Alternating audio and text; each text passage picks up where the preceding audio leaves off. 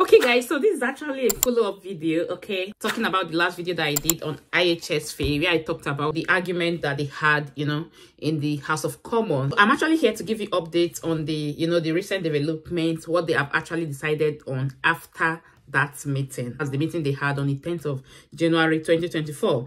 Okay, so if this interests you, please stay tuned. Try and watch this video to the end. Do not skip any bit of it. Trust me, you will enjoy everything about this video.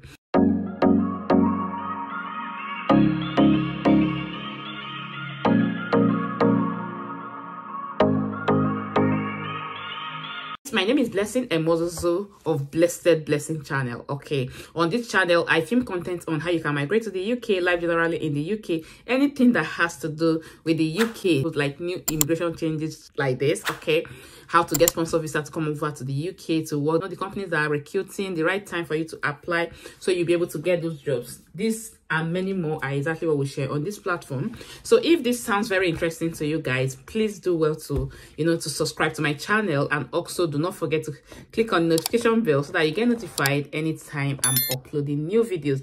My returning subscribers, thank you guys for coming back to watch my videos. I sincerely appreciate you guys. Like, you guys are just the best. Yeah, thank you guys once again. Yeah, just like I said on today's video, I just want to share with you, yeah, the recent development, like the outcome of the meeting that they had on the 10th of January 2024. That's what they have decided to do with this IHS fee increment. Okay, yeah, it's not actually a very good one. I tell you, I'm being honest with you, it's not actually a very good one, because you discover that after that argument, most of us actually had our heads up, okay, thinking that, okay, that since the House of Commons have actually brought out some of this, okay, probably the Home Office we definitely sit down and kind of give consideration, yeah, even if they are not reducing it, but at least to some point, like for the fact that it's not everybody that comes to the UK actually visits the hospital, that enjoys these services. Okay, so all those points actually made us to think that, oh, obviously, or maybe they would just have to think twice or do some reviews about it. But guys, it's not really a good one, like I said, though it depends on the, you know, the angle you are looking at it from. Okay,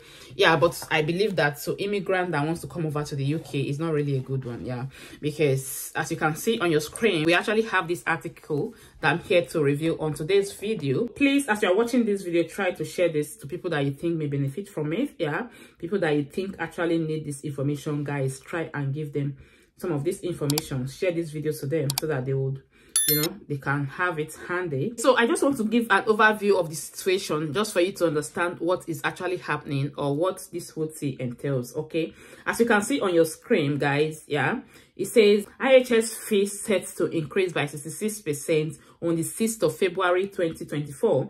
Yeah, on the 13th October 2023, the government, that's the UK government, announced a substantial 66% increase in immigration health surcharge, which is IHS. Okay, a delegated legislation committee of the House of Commons, okay, approved the immigration health charge amendment order 2023 on the 16th January 2024. This is the 6% increase in the immigration health surcharge IHS fee that was announced by the government in July of last year will be implemented on the 6th February 2024. The immigration health charge amendment order 2024 was approved by the Parliament on Tuesday and was published in the early hours of this morning. This article was actually published on the 18th January 2024. Okay, the surcharge will be increased from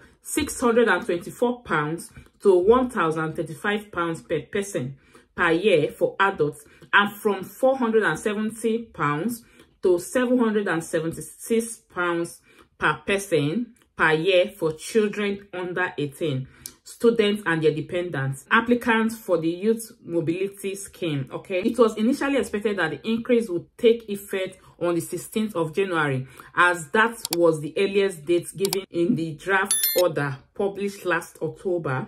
House of Commons literally deliberated on this last month, yeah, and the increase would be debated on the House of Commons on the 10th of January, meaning that it could not come into force on January 16 as initially planned. Okay, because of the meeting that was supposed to hold on the 10th of January, so they could not just implement it without the House of Commons coming together to deliberate on this. Okay, so after they had their deliberation on the 10th of January, they just came to the conclusion that yes, they are not going to reduce it. We actually expected that the fees was going to be reduced, judging from the the points that the House of Commons actually brought out on that day, the debate that they had and all that. And also considering the fact that so many people are already complaining that it's not going to give UK a very good position when compared to other countries. That's talking about people choosing to come over to the UK to either work or study. And also for the fact that some of the universities are already complaining that they did not actually have many students coming to enroll for different courses. Okay, so this actually made some persons feel that after these deliberations in the House of Commons, that definitely they will come to make some decisions that will favor immigrants. Okay, if not really reducing it, but at least they should do some things, or they should give some preference to some certain people. Okay, but unfortunately guys, it did not turn out that way, because it stands the way they actually planned it to be. Okay, because as I just read that for you guys, you could see that the increment of 66% still remains. Okay, so that's to say that effect from the 6th of February, any adults coming to the UK to work or to study, okay, coming to stay here for more than 6 months, you will definitely pay for IHS fee alongside your visa application. That is how it's been. Okay, but now instead of you paying £624 as you used to, now you will be made to pay £1,035. Okay, that's effect from the 6th of February 2024. And for students, not just students, children, students, their dependents, and people coming through youth mobility schemes, okay, they would rather pay £776 per person instead of the amount that it used to be before, which was £470. So the increment still stands. Okay, it's just that it's going to take effect from from the 6th February 2024. So guys, this is another opportunity. But guys, before I talk about the opportunity there, you discover that many people, I think I had a discussion with some persons here in the UK. When I had a discussion with this person, I got to realize that it's not actually everybody that comes here to work as a carer that really wants to be a carer. We have other people that would rather want to be like, they have qualifications, they have good qualifications. Ordinarily, they would have gone into other sectors. Okay, that's talking about some professions. Okay, but then they chose health and care sector because of that waiver. Okay, that's not being eligible to pay IHS fee when you come as a carer, or on health and care visa. Okay, so that actually made me to have some personal thoughts on my mind. I was not like, okay, if these people could have just come out and do some little wave, my own personal opinion, okay, if these people could just come outside and then kind of have a little rethink and said, okay, maybe some persons in these categories, we can as well waive that for them. Okay, but guys, like I will always tell you, as individuals, we can't really talk much on this, because they have actually put in some things in place. They have done some research, they have done some their statistics, and they got to realize that, okay, for this healthcare sector to be able to function properly, they actually need people to come in and of course to pay for IHS fee. Okay, because of course medication and all that are not supposed to be free. Yeah, but then another point, or another place that is actually giving some immigrants some concerns, is this part that the Prime Minister said. If you remember, when he came out to make this announcement, he said that they want to increase IHS fee so they will be able to fund some sectors, so they will be able to pay workers, to pay police, to pay other sectors that actually need money. According to him, they don't really have other places to get this money if not from people coming in, that's from migrants that are coming over to the UK. The reason why they have to increase this IHS fee in the first place. So most migrants have actually had this in mind. Yeah, you can leave your thoughts on the comment section. But then if they had said that increasing this because they got to realize that the cost of living in UK is getting high, and inflation and all that, the cost of financing the healthcare sector is actually high. Okay, the more reason why people have to come out to pay, of course, to access these facilities, because it's not supposed to be free. I think if he had brought out that I don't think there will be much, you know, all this on the air. My own opinion, guys. You can still leave your own opinion there, okay? So that is just it. But outside this, I feel that, of course, we don't expect them to, you know, to let anybody that come into the UK just access free healthcare and all that.